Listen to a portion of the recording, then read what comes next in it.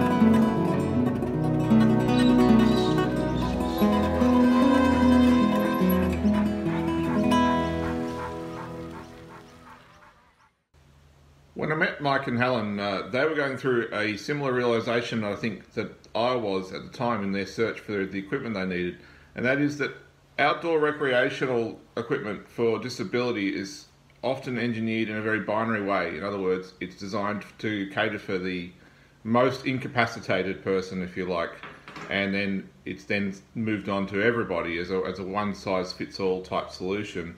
And I can see the engineer's point. If you make it extremely capable, it'll obviously be able to help the most these most need of those functions, as well as grab a whole bunch of other people as well to help. But the downside of that is the machines often end up very heavy, very complicated, very expensive, and ultimately just a little bit too much machine for somebody who doesn't need all of that function. Mike and Helen and I were of the realization that the vast majority of people who are seeking these machines are often quite fit and healthy, but lacking some level of mobility or experiencing some frailty in life, and ultimately just need the more simple end of the scale here and something more robust and lighter. And when you take away some of the functionality and just focus on robustness, the machine gets a lot simpler, a lot easier to build, and a lot easier to maintain. And this is essentially the genesis of Sherpie. Sherpie is not an extremely overly capable off-road wheelchair or whatever you might like to call it.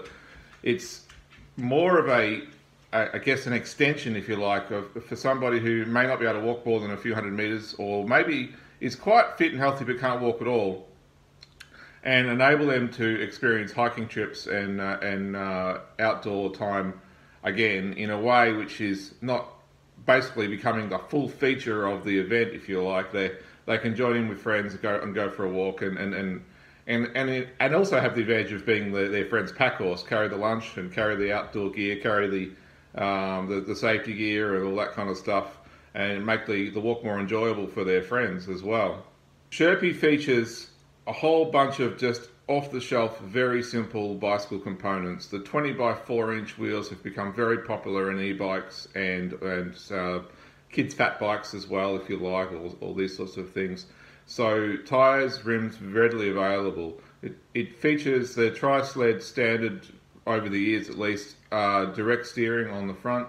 The direct steering is very simple. It only has 3 moving parts, and it actually provides handlebar locations which are favourable to, I guess, the ergonomic of the rider. They can rest their hands on it. The cabin, if you like, or the bodywork is made of laser cut folded aluminium, super durable and really built like I guess an army jeep in a way, isn't it? The reason we went with some bodywork is we wanted to create some guarding from the wheels, and also the left-hand handlebar is actually removable so that you can transfer from a wheelchair across into the chair, into the Sherpie, and we wanted to be able to use I guess the bodywork as sort of part of the slide board, if that makes sense. You can sort of slide across the bodywork and in. And obviously, if you're going outside, you're going to get dirty and muddy. So it serves as a mud guard to keep the mud off the person inside. And initially, our observations of that is actually significantly cleaner in Sherpie than it was in the quad chair bike prototype. It also created, you'll notice, the basket on the back, which is obviously a really good cargo space as well. The seat folds down and the handlebars fold down for transport, so that you can actually get the height down a little bit to fit into like a tray ute or a hatchback car or these sorts of things. There's not really much more to say about it than that. It's powered obviously by e-bike tech, lots of reduction, speed limit to about 15 kilometers per hour, and direct driven so that we can have reverse gear. Reverse gear was an incredibly important feature in the walking sense.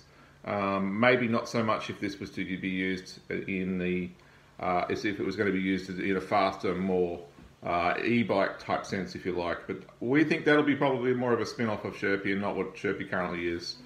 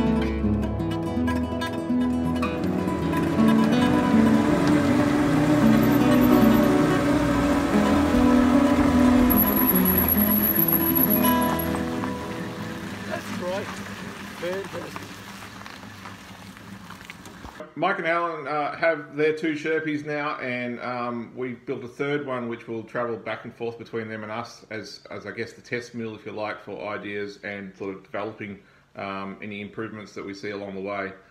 We're going to go about 6 to 12 months now with just these 3 vehicles out in the wild, see how they track and gauge interest from you guys as to whether or not we want to build more of these or help more people with them. The way that'll go down is probably a once a year batch. We'll take orders through the year and then do one big production, probably sometime sort of in the later parts of the year, just before the warmer weather. If Sherpie is of interest to you, then contact us, and if it's for you or for a friend or a loved one, and either come down and see us to have a ride on ours, or we'll put you in touch with Mike and Helen, and you can go have an experience with them to see if Sherpie is right for you and if it's something that will enrich your life. If you got this far in the video, you're obviously interested in this and probably interested in what we do. I encourage you to like and subscribe to our channel. It really helps a lot. And check out some of the other custom builds we've done and our journey through all sorts of recumbent and human-powered vehicle racing adventures and constructions. And if you would like to support the channel, please hit the link below and buy me a coffee. I make these machines and design these machines for a living, but I build these videos for free. So supporting the channel just encourages me to create this content so you guys can see what we've been up to and come with us on the journey of some of these builds. Thanks for watching, guys. Cheers.